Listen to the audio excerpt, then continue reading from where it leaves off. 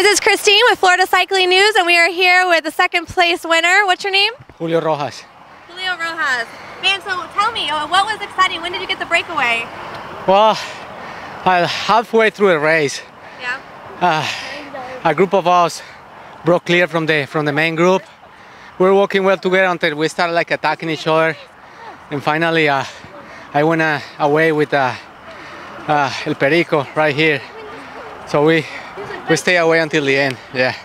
So tell me, did your teammates really help you in this race? Yeah. I have a teammate also in the breakaway, Jose. He helped me a lot. You know, we were working together back and forth, so that was good. So was there a time towards the end that you felt like maybe you could have done something to really get yourself ahead? Or I mean, it was pretty neck and neck. So.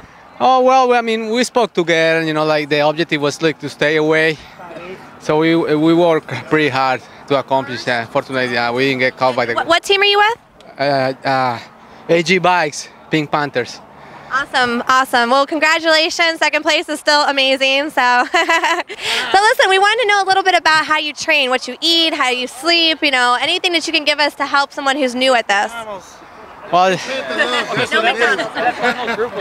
we have to pretty much watch out what we eat. A lot of pasta, salads, chicken, turkey, and stuff like that. Just, you know, like you train hard, but then you have to rest some days. You know, resting is as important as the training. Yeah, and what else do you do to train, like to get yourself prepared for a race? Well, earlier in the year we do like base miles, some tempo riding to get some distance in the legs, and then after that, you know, once the season starts, we do a lot of races, so that way we get leg speed. So do you think you eat a lot more during race season? Yes. Give yourself energy? Yeah, that's right, yeah. How do you feel about the win today, with the winner? Well, I mean, Antonio, he's a pretty strong rider. They have a very good team. There were a lot of them here, so yeah, they deserve the win. That's awesome. Thank you. Ties now with Florida Cycling News.